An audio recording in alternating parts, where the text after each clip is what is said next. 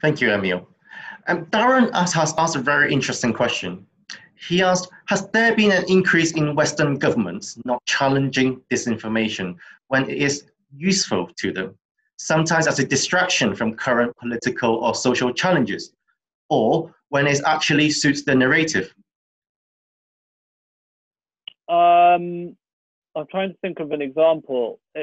As a principle, I think that when governments see a narrative forming that they know to be untrue, but it serves their purpose, then I would see that I would imagine that people would probably not put resource into challenging that. But I think it very much depends. So if Darren has any examples to put in the chat box, I'd be happy to look at any of them.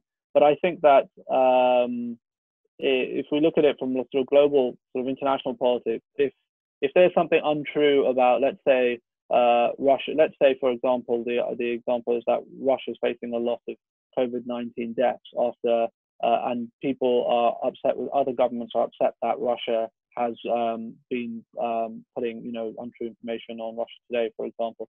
I think a lot of governments would say, well, we're not really going to bother to correct that. It's not our business, essentially, and we'll just leave it alone. And that would be the same in various scenarios. But I think if it was more about a specific, like, say, the misinformation or disinformation was that we're going to have a vaccine tomorrow, and people know that's not true, but it serves government's purpose to say that to give people hope. I would say in that scenario, I think it would be counterproductive to not challenge it, because at some point people will come back and it will be proven to be untrue, and the backlash will be worse.